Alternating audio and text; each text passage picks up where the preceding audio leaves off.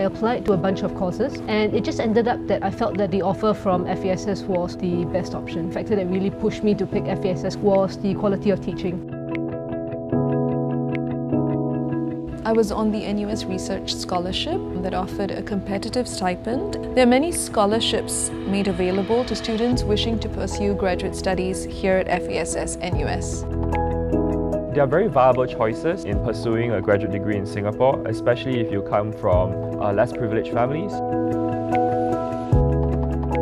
The joint degree program is basically a new thing. We are supposed to spend half the time here and half the time in London. One of the best experiences of my life because I basically had the opportunity to do PhD program in two of the best universities in the world.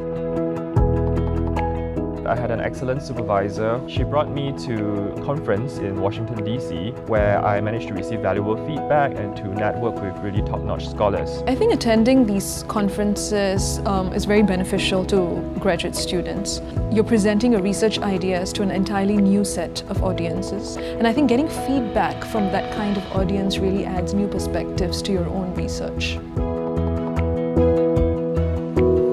We're really given a lot of facilities, so there's a sense of sufficient space and also common rooms and common places where we can gather for intellectual debates and discussions. Graduate Student Teaching Awards. I believe that all my teaching experiences has really shaped me not just as a better tutor but also as a better researcher. The skills that you bring to the workplace is really important. You never stop learning. I think that after 15 years of working and then coming back to school is not easy, but the department is great in supporting its graduate community. Singapore is a regional hub and FASS and NUS are recognized throughout the world. Given a choice, I would still pick NUS FASS. Kind of a quality of teaching, mentorship that I know I can receive here for sure. I feel that this is really the best choice for someone like myself.